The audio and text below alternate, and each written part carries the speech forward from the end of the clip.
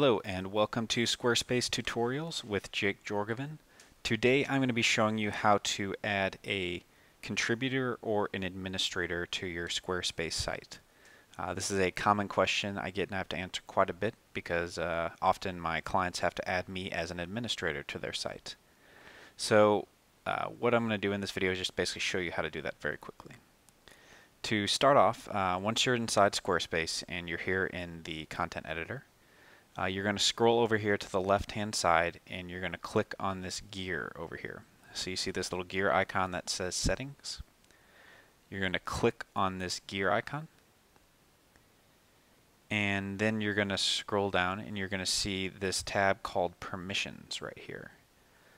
You're going to click on this permissions tab, and then what you're going to do is it's going to actually show you any of the authors or contributors right here, and you can click on them and edit their settings. But what you're going to do if you want to add a new administrator or contributor is you're going to go up here and you're going to go to invite. Then you're going to put in the invitation information, so Jake Jordan. And you basically put in their name, their email address, and then you choose what level you want to put them in at. An administrator is actually necessary for any sort of web designer or any projects that I'm working on because administrator has full access over everything on the site, including the stylization. Billing, that is just if you want to let someone else enter their credit card information on it, so if you have a billing department for your company. Comment moderator, all they can do is basically just edit and comment on the comments on the site.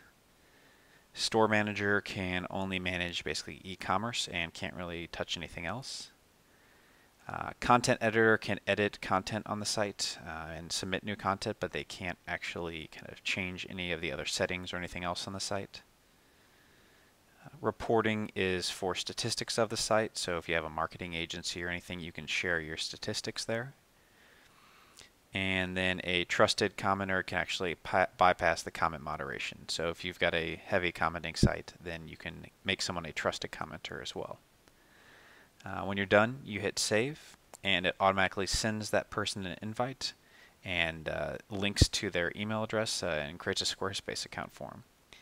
And that is how you add contributors and administrators to your Squarespace site. If you have any help or if you have any questions or need any help with your Squarespace site, you can reach out to me at jake-jorgovan.com/Squarespace.